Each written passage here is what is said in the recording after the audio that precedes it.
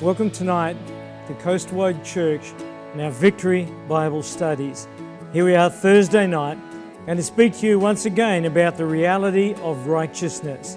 Now, it's such an important subject for you and I to be able to understand that God has made us righteous not through our works, but through His works only, through what was accomplished through the Lord Jesus Christ in His death, burial, and resurrection.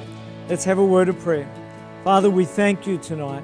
We thank you once again for your word, that revelation, that faith, that will grow in our hearts in a tremendously great way. That, Lord, we thank you right now that we will manifest the life of righteousness through us, in us, and with us. That, Lord, everything that we are doing and believing is filtered through the understanding that we've been made the righteousness of God in Christ Jesus. Not going to become it, but we are made it, and we thank you for it. I pray tonight that people will once again not hear my words, but they will hear your words in mine. We thank you for it, and Lord, we truly honor you for it. We bless you for it, knowing that in Romans it says that faith comes by hearing, and hearing by the Word of God. So we believe it tonight and receive it in the name of Jesus Christ. Amen and amen. So we've been talking about, from last Tuesday night, righteousness. That righteousness was a free gift. I love that so much, that it's a free gift. It's not anything that we in our lives have to do for it, except receive Christ in our life. That's the only thing we can do. It's not because how holy we are and how good we've been, and none of that whatsoever.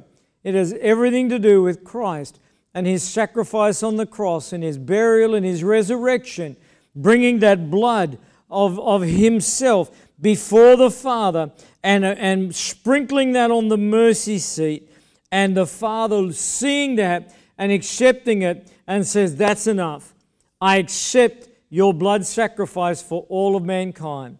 And then we read that in the Bible it talks about that it's a free gift to us.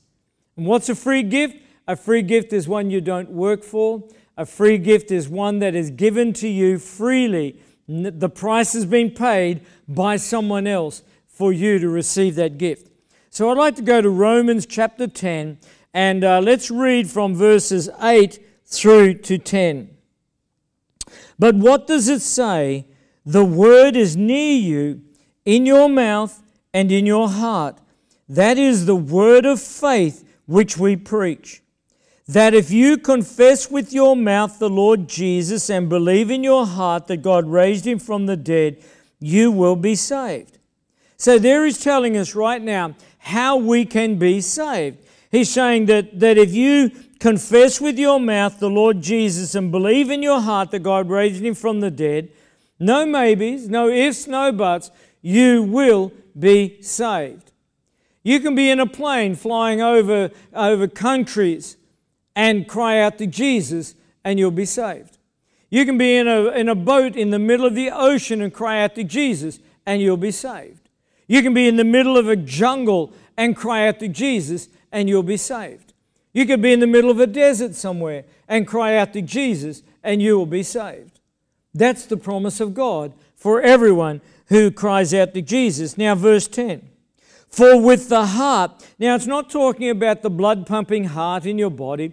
It's talking about your inner life, your innermost being. He's saying that for with your innermost being, one believes unto righteousness. So you believe that you are righteous. And with the mouth confession is made unto salvation. So he's saying that you by faith, you believe that you are righteous.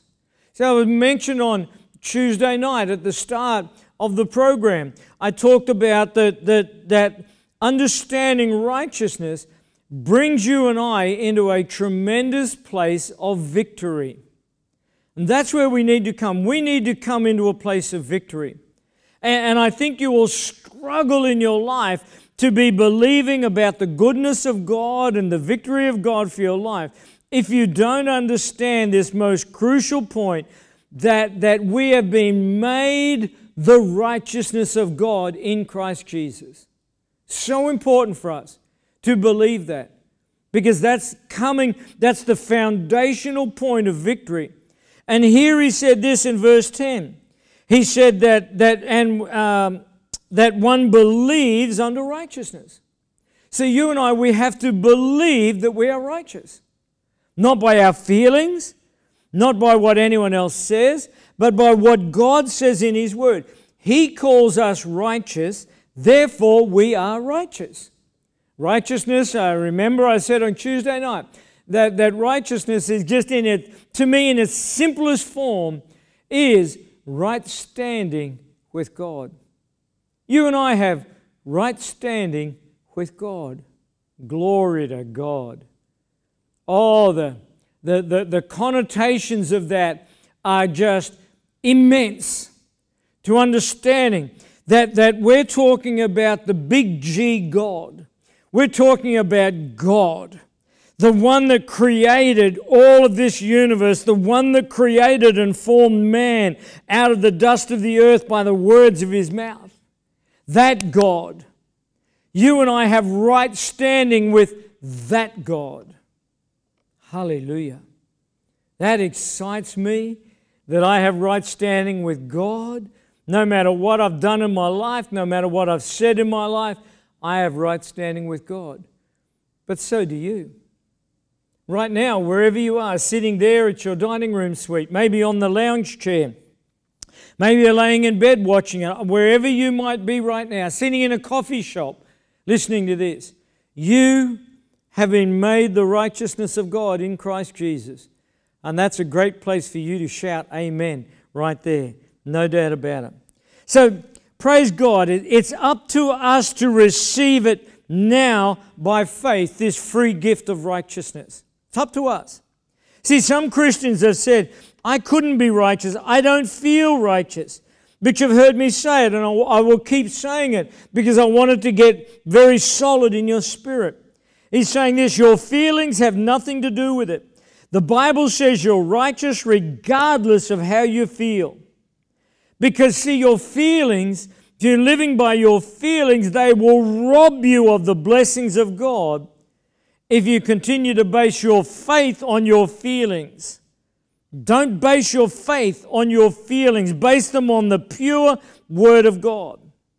See, some people seem to think they're humble by saying they're not righteous. Oh, I could never be righteous before God.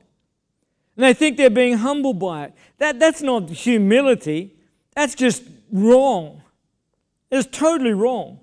There's no humility. See, a truly humble person will be saying what God says. They will be yielded to God and His Word, and they're yielded to what the God says in His Word. That's true humility right there.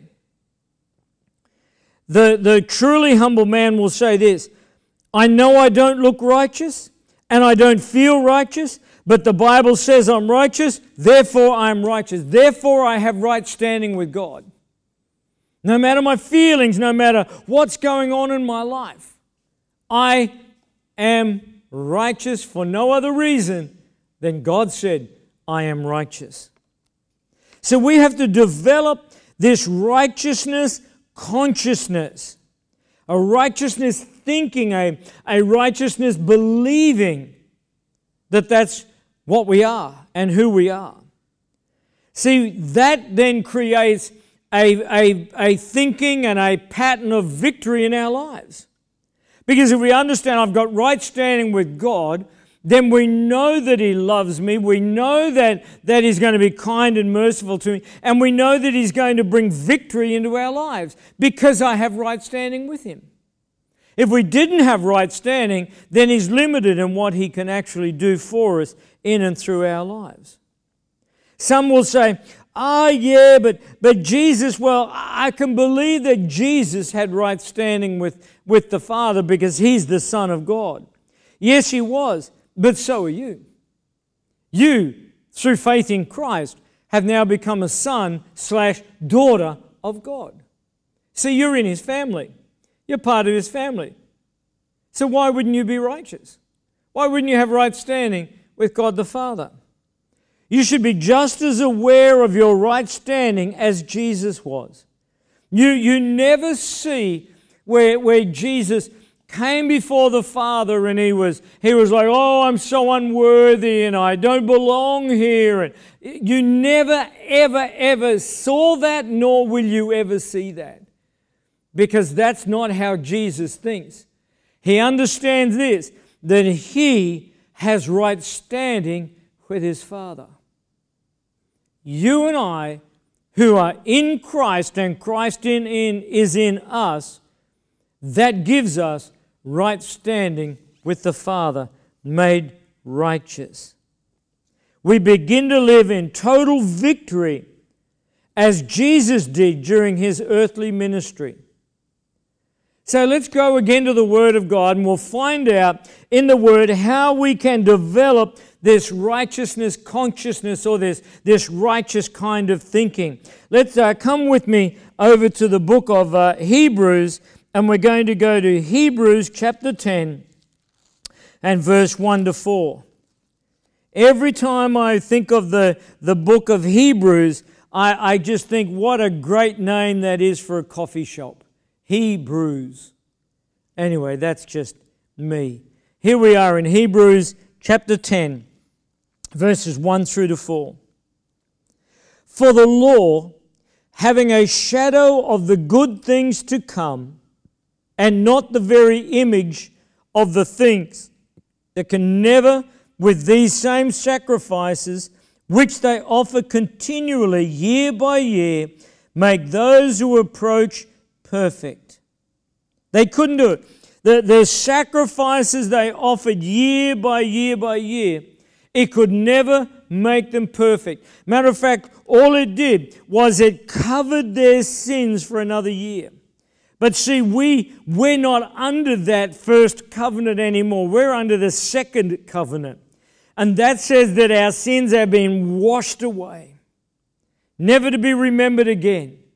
Oh, glory to God. Our sins have been washed away, never to be remembered ever again. God will never bring your sins up before you again. Never. Never do that. Let's go on. Verse 2. For then would they not have ceased to be offered. They not have ceased to be offered.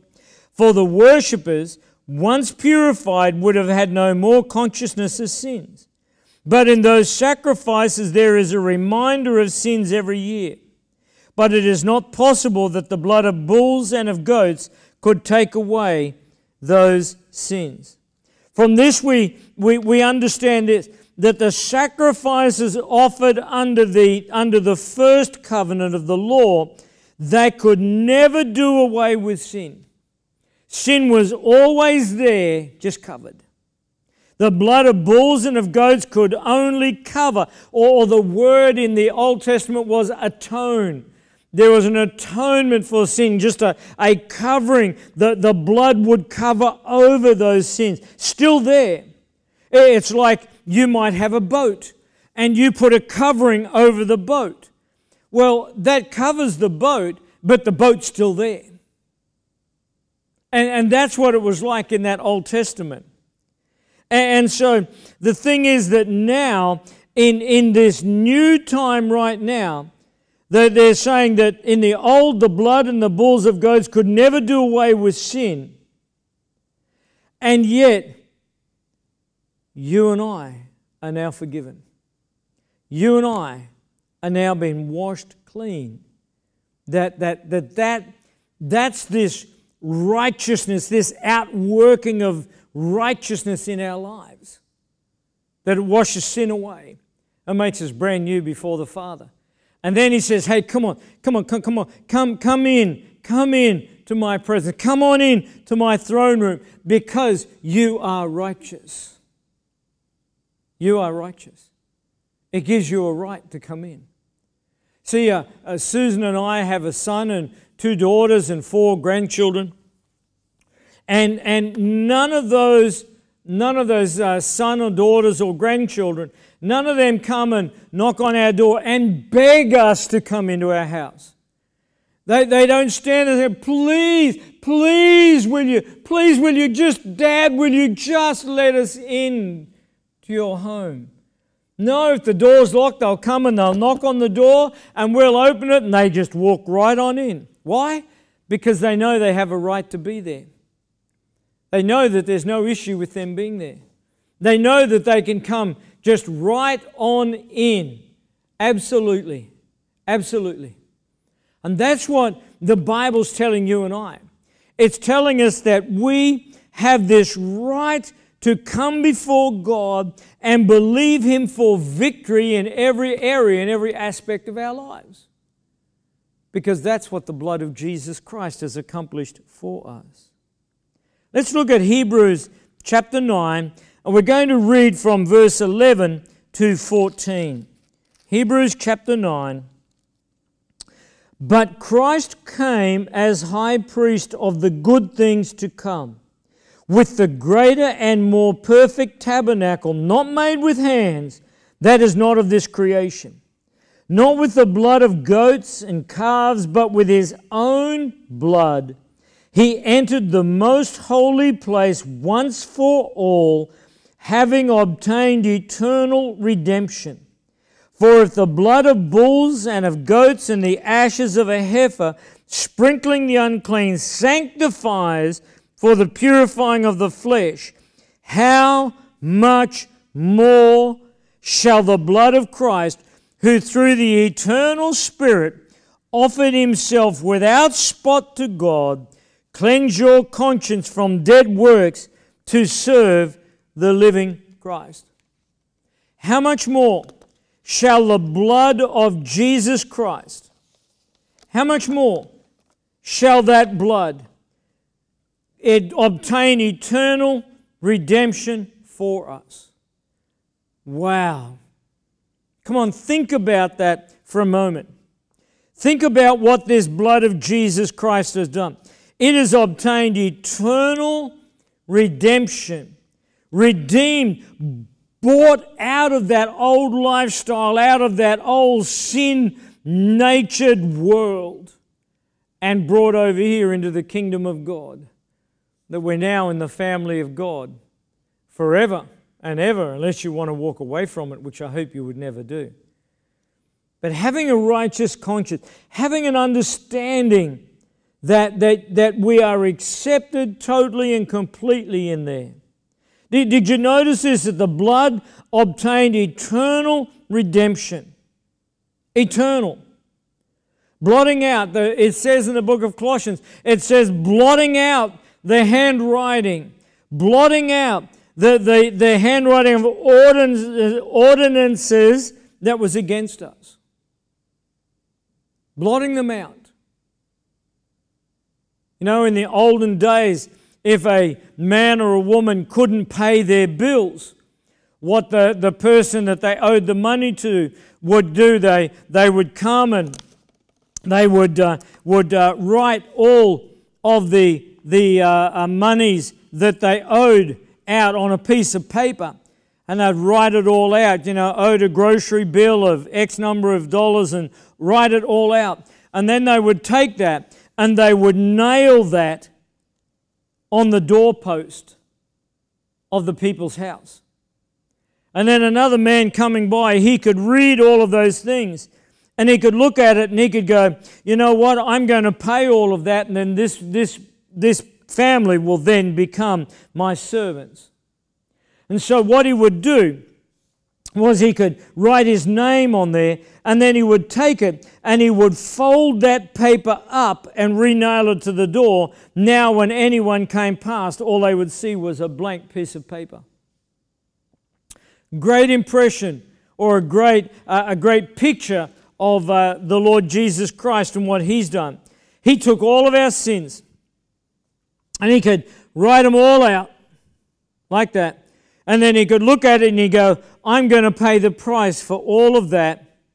And then He signed it in His blood, folded it up, that now no man could see those sins any longer. all men now could look at and was go, wow, that's all been paid. That's all been paid for. And that's what Jesus did for us.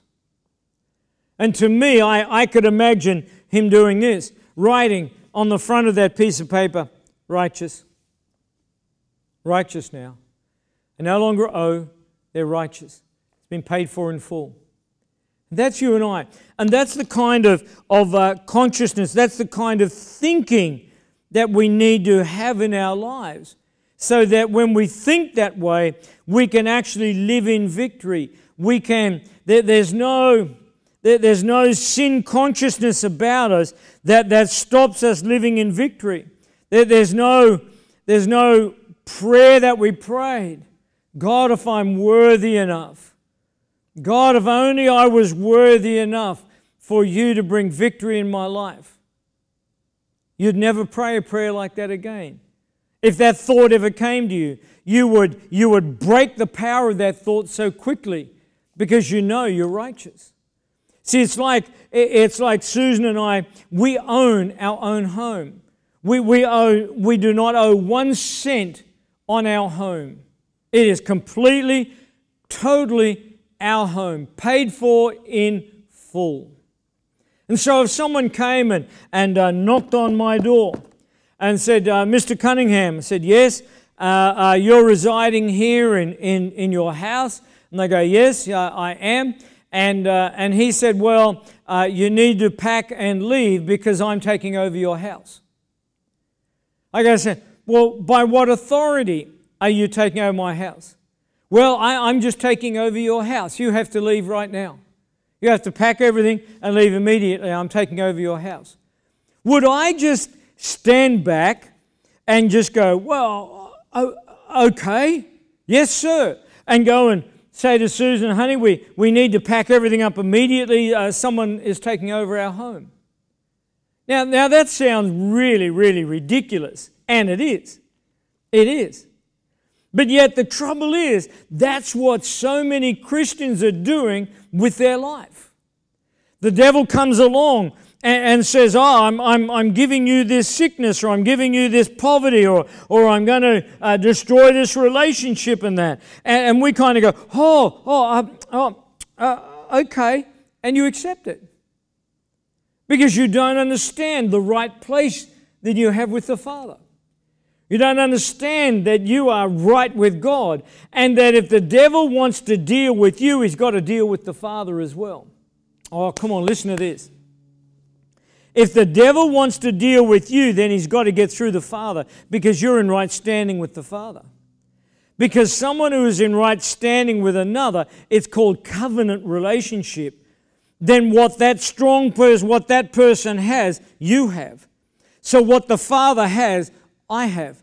So the devil comes along and he says to me, I want to give you this sickness, I want to give you that. I go, no thanks. No, because see, I've got a covenant with my Father. I'm the righteousness of God in Christ Jesus. So I'm not going to accept that. You want to take over my home? You're going to have a fight on your hands, because this is my home. Susan and I worked hard for it, believed God for it, and God has blessed us with a wonderful home. That's our home. Nobody, but nobody is taking over our home. And that's how we need to be. Because see, we know that we have the deed of title is in our name. It's not in someone else's name. The deed of title for that house and land is under the name of Shayne and Susan Cunningham. So we're going to fight for it because it's ours. When you know your position of righteousness with the Father, then I tell you, victory is assured, because on the inside of you, you're going to stand up and fight. You're going to say, no poverty, no sickness, no disunity, no in the name of Jesus, because I have right standing with my Father. I have covenant relationship with my Father, and He's going to fight for me, and He's going to be on my side. Glory to God. I hope you heard that. If you missed that, you need to replay and go back over that again. Is that we've got to put away all of the sin tags, all of this stuff. I'm just an old sinner saved by grace. Oh, that's like one of the most stupidest things I've heard Christians say. Oh, I'm just an old sinner saved by grace. You might have been an old sinner, yeah, but you're not any longer. You are now the righteousness of God in Christ Jesus. Right now, you have been made righteous, a covenant of relationship and righteousness with the Father. So don't go around with all this, oh, I'm just being humbled. No, you're not. That's not humility. I have another word I could use for it, but I won't use it at this moment. We're going to purge our conscience from this dead work thinking to understand and to realize that on the inside of us, we've got the law of the Spirit of life in Christ Jesus, made righteous, made right standing with the Father. That we can come to Him and say, hey, Father, the devil's been trying to do this and this and this. What should I do? And He'll lead us to His Word, and He'll say, put that Word in your mouth and in your heart. And when you do, I'll watch over it to bring it to pass in your life. But an unrighteous thinking person can't do that. Oh, if only I had this right standing with God. Well, let me tell you, you do have right standing with God the Father. And I believe that it's about time that the body of Christ started to not only believe it, but started to live by it. Started to do what the Word of God says. You've been made righteous, then come to the Father with that understanding and that thing. Not arrogantly or in a smart aleck way. No. But coming humbly before Him and saying, Father, I thank You, I've been made righteous before You. And now, Lord, I've got some issues here I need to just talk to You about. And He'll listen, and He'll give you the answer and the key to your victory. Come on, we're living in a day of victory. We're living in a day of new anointings for your breakthrough in the name of Jesus. That's 2022, a year of the new anointing for breakthrough. It's time for breakthrough. And one of the first keys is understanding that you have been made righteous. Hey, I want to pray for you right now as our time has gone again tonight. Father, in the name of Jesus, I pray for everyone who's been listening to this message. God, help them, bless them, encourage them, Lord, to understand fully that they've got right standing with You. And so, Lord, I bless them today. I declare blessing upon their lives in everything that they put their hand to in the name of the Lord Jesus Christ. And Father, we thank You for the book of Corinthians that says that we walk by faith and not by feelings. We're walking by faith in the Word and not how we feel in the flesh. We bless You for it. We honor You for it in Jesus' name. Amen and amen. Hey, God bless you. Really, Susan and I just love you so very, very much. And we believe in you, and we believe that your victory and your breakthrough is just right there ready for you in Jesus' name. Hey, enjoy your weekend. If you're not able to get to church on Sunday, we'd love to see you online, 9 a.m. Australian time, 5 p.m. Australian time as well. God bless you. Enjoy your weekend. Goodbye.